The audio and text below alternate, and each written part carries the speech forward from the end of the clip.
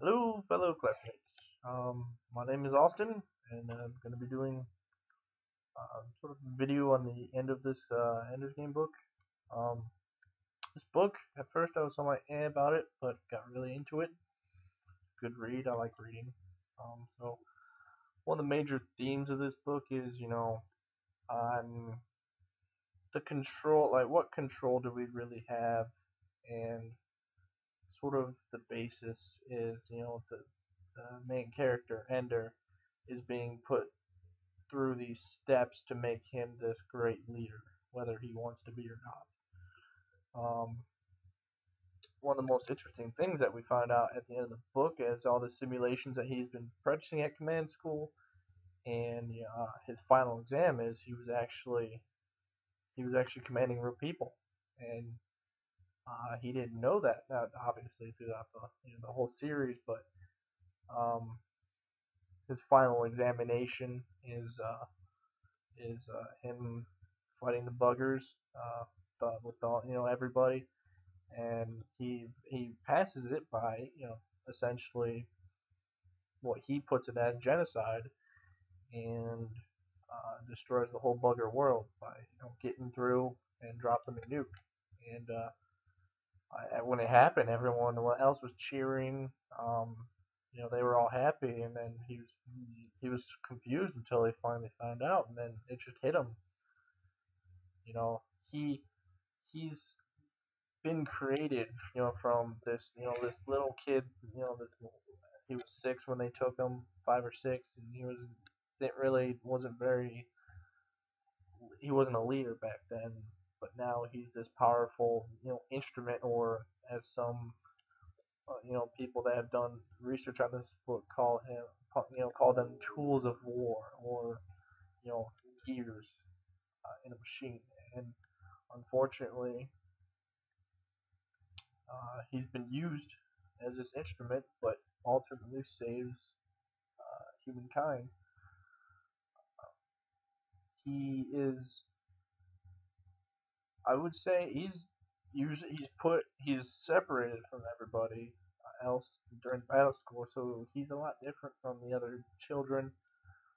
You know, maybe not strength wise, but he definitely uses his wits and his smarts against the other strengths, and eventually, essentially beats almost every game or almost every challenge he's put up against. So um, he it's I'll give him credit. I probably couldn't be able to do this, but towards the end, when he for every battle he fight, he says, for every battle he has, he not only gets to know his enemy, and then when he faces the enemy, he not only beats them, but he destroys them. In the case of Stilson, Bonzo, all that cases, he finds out he actually killed those guys. He didn't mean to, but it's the same case as this genocide that happened. He didn't want to mass murder and completely destroy the buggers, because he's not this not killer. He's not a mass murderer. But in order to essentially get his objective of winning the war, this is what was decided, what was necessary. Um, so as once he won, he was thankfully united with Valentine at the end. She was, retired from her lock in Demacius, I think it's called. Um, so she has elected to join and be one of the first people to help colonize, out greater off of Earth and all that. So they meet up, and then they travel together. I think it's a 2-year voyage, and then if they were to come back, it would be 50 years later. So none of the people that they knew, but that's sort of how they wanted it, because Ender couldn't go back to Earth yet, and plus, also with Peter eventually, taking over, and he would probably use Ender just like Colonel Grant has, used him on his side. And even though yes, Peter at first was trying to stop the war by being Locke, stop the war with humans, it really didn't. It probably wouldn't turn out very good for Ender. Um, And so Valentine, as they're traveling, almost near their destination, all that, she writes sort of like a synopsis or sort of like a history series, if you want to call it that,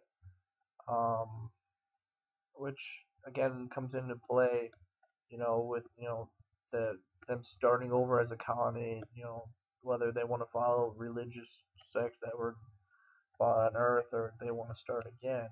Um, but what's interesting is when the most interesting part is when Ender they make it to the colony and Ender starts looking for other places for other people to come colonize.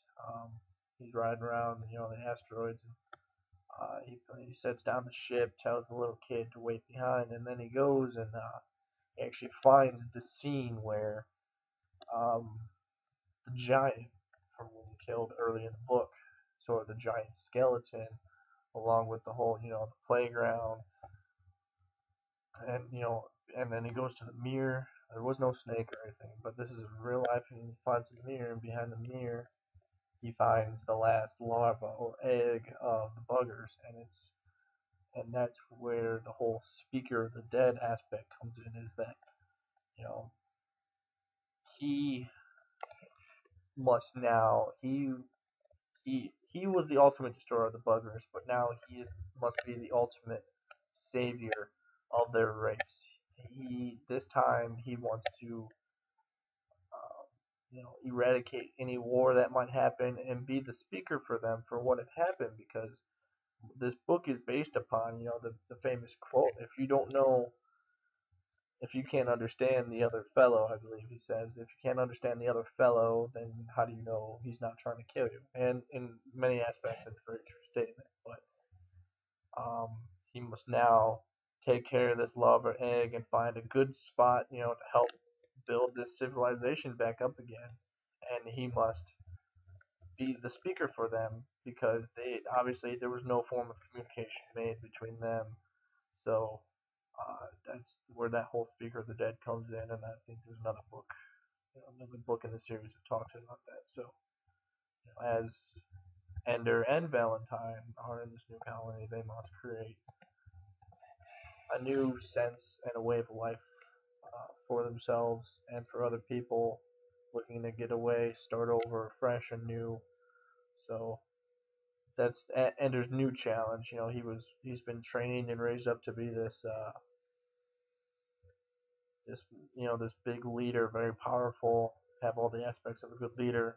So he's smart, he uses talents, he doesn't get his emotions too intermixed. So that's one important thing to take away from this is Ender,